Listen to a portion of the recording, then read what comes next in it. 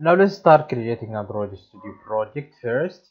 Choose an empty activity and give it a name. I'm going to call it Firebase push notifications, but you can call it anything you want. Make sure Kotlin is selected and click finish. This will create an Android Studio project for you. Now the next step is to connect this project to Firebase. Go to your Google and search for Firebase Android and click the first link. Add Firebase to your Android project, and this will give you a couple of steps that we can follow to be able to create a Firebase project for our Android project. And now let's click create a Firebase project from here, and it will ask you to go to Firebase console, click add project, and then enter a project name. Now let's create a new project by clicking add project and give it a name. I'm gonna call it Firebase push notifications and click continue. We don't need Google Analytics. Create the project and this will start creating the project for you. Now the project is created. Click continue and it will take you to the Firebase console dashboard, and of course we have a couple of platforms. Let's choose Android and it will ask you to register the app, and the first thing required is the Android package name. Go ahead to your code and copy the package name from there and paste it in the first field, and we don't need an app nickname or a signing certificate. Go ahead and click register app and it will start registering your app. And now we have a configuration file. We need to download it. This file is google-services.json file, and we need to include it inside our app folder when we switch to project view. So let's switch to project view. As you can see from here, we can switch to project view, and let's expand, and we have the app directory. I'm gonna take it and drag and drop it inside the app directory itself, but I need to rename it because I have another files. I need to rename it to be google-services.json. So let me just rename the file and click OK, and this will include the configuration file inside our app. Let's click next, and now we need to add a couple of dependencies. So let's copy the Google Services dependency in our project level build.gradle file.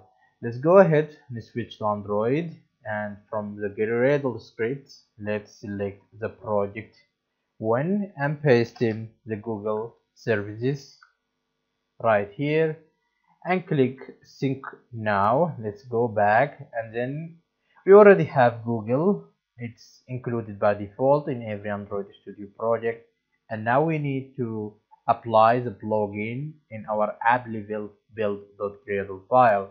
Let's go back and go to app or module level build.gradle file, and at the top we want to apply the Google Services plugin. Let's go again right here and include the Firebase POM, and this is the dependency for all of your Firebase library. The good thing is that you don't need to specify the version for any feature that you want to add to your Firebase project. For example, you want the database, you would include the dependency for the database, but you won't need to specify version number because the version number is now at the top level and you don't need to write it every time for every dependency. Let's copy this and go back right here and paste it and synchronize the project, and this will start downloading the necessary files for us. And of course we synchronize the project, click next. Okay, and let's go to continue to console. Now the project should be ready to go. Let me just run the application in my emulator to make sure that there is no error and everything is fine, and we will start adding some Firebase dependencies that we will need, like the database and the authentication. Now it looks good. To add a dependency, we can go to Firebase tools from here, and we're gonna go to Firebase, and this will bring up the Firebase assistant tool for us, and we have a couple of features. Let's start adding, for example, the real-time database. Click save and retrieve data. As you can see, the Firebase project is connected. Okay, let's add the real-time database dependency to our project, and it will ask you that it will add this library. Go ahead and click accept changes, but we need to modify the dependency a little bit because it is outdated. There is a newer versions, so let me just give myself some room. Okay, so now this is the library that is included. Let's cut it and put it down here, and let's get rid of the version, because the version, like I said, is globally right now.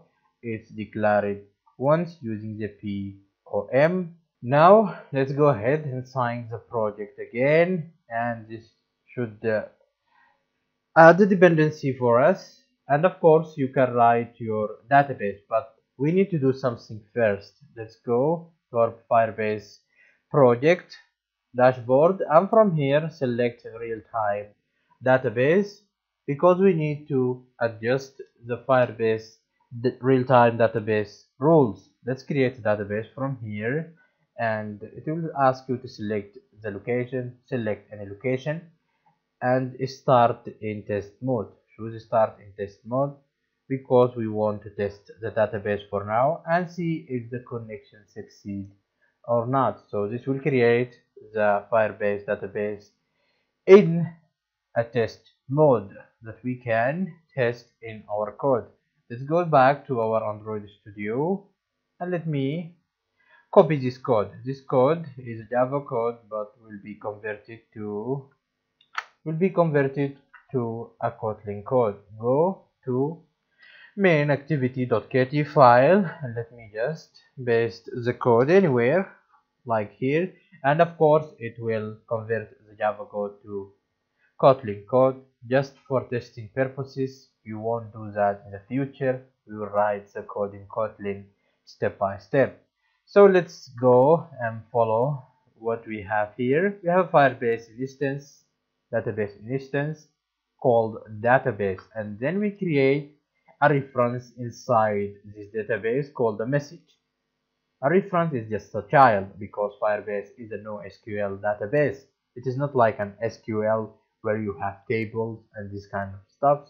No, but you would have childs and nested childs, and of course it is very fast. So we have a reference, and then inside this reference we go ahead and call set value and pass the data that we want to write.